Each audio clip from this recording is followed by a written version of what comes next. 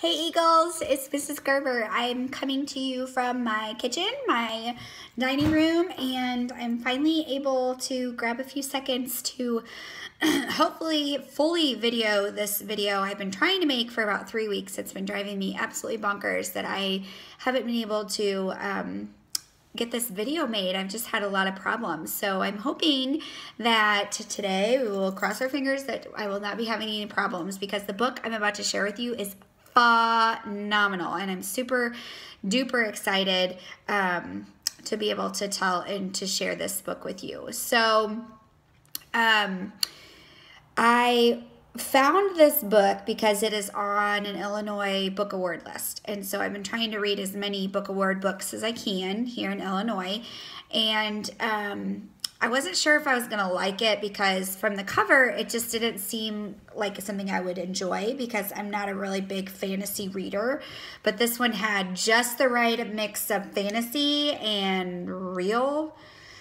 So it ended up being a really great read. Now, I would highly recommend this book for probably 5th grade and through middle school. There's nothing really like inappropriate in it by any means. It's just one of those books that I don't know if younger grades will really understand some of the concepts. So the cool thing about this book is that it is a mix of a chapter book and a graphic novel. So in between these chapters, the author has woven a graphic novel comic that plays a really big role in this book. So this book is called I Am Princess X. It's by Cherie.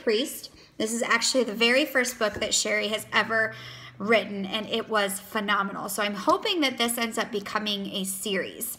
And so this is I Am Princess X. It is about... Oh, and I have it upside down. My daughter's been playing with my book again. It is about 2 best friends. I believe their names are May and Libby. May and Libby. And so May, when they meet, they find out that they are both really good at things that make sense together. For example, May is really good at storytelling. She is a phenomenal writer. And Libby, on the other hand, is a beautiful artist. She is really good at drawing.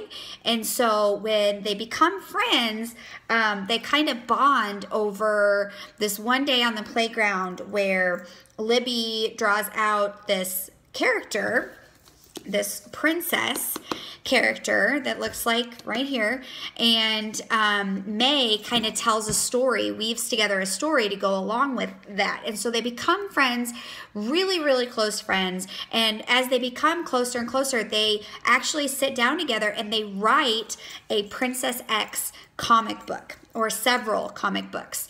But then around the age of 13 for the girls, tragedy strikes. Libby's mom gets in a car accident and ends up driving the car off of a bridge and into water, and May thinks that it has killed her. Everybody on the planet thinks Libby is dead. So May's life kind of starts to fall apart, because she's not only lost her best friend, but Libby's dad ends up throwing away or getting rid of all of the Princess X comic books that are at Libby's house. He gets rid of them. He doesn't want to remember his daughter that way. And so not only has May lost her best friend, but she's also lost the comic book that has really kind of given her a purpose for living. And so May ends up, the story is taking place in Seattle, Washington. And May has moved there from Atlanta, Georgia, and near the beginning of the story. But then after Libby dies, May's parents divorce. May ends up moving back to Atlanta and only visits her dad during the summer. So one summer when she is 17 years old, 4 years from when Libby has died, she is walking around the streets of Seattle, and on a lamppost, she sees, like kind of behind a bunch of papers, she sees this character, and she says, "What? That's Princess X. That's the thing that I've created."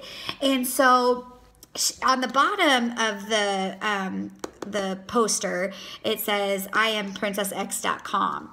And so May takes that poster home. She does research. She pulls up princessx.com on her computer, and she discovers that Princess X is alive. And so May starts to think that Libby really didn't die in that car accident, that she has somehow survived, and she is leaving clues within this online comic book of Princess X for May to come and save her, because she's gotten herself in this bad situation somehow. And so May has to follow the clues that Libby has left in each of the comics that she has on the computer, so that May can save Libby from whatever situation she's gotten into. And so this story is incredibly suspenseful. You really don't know if Libby really is alive. You don't find that out until near the end of the story, and you don't really know where Princess X is coming from until near the end of the story. But it's a beautiful story of friendship, of survival, of love, really, between two friends. And so I loved this book, and I thought it was so cool because, you know, it's a pretty small worded book, but then kind of throughout the book, the author has she has put in there several of the Princess X comics, so you can actually see the clues that Libby could be leaving May so that she could come and find her and save her.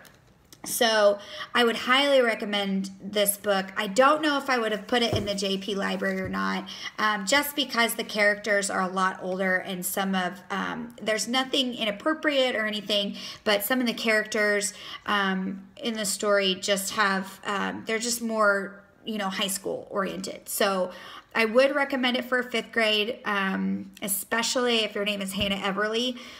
You would probably really enjoy this book. So go pick up I Am Princess X by Cherie Priest.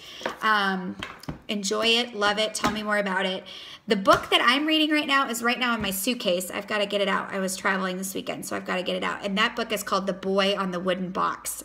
And it's a true story of World War II. I've read a lot of World War II books this year.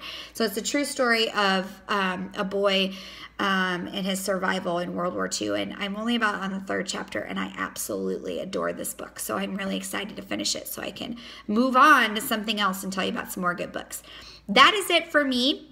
I miss you guys a ton. I think about you all the time. I'm always wondering what you guys are reading, and hopefully I'll get to see you this weekend because I'm coming to Bartlesville for Santa Shop. Okay? All right. I love you guys, and I'll talk to you soon. Don't forget to keep reading.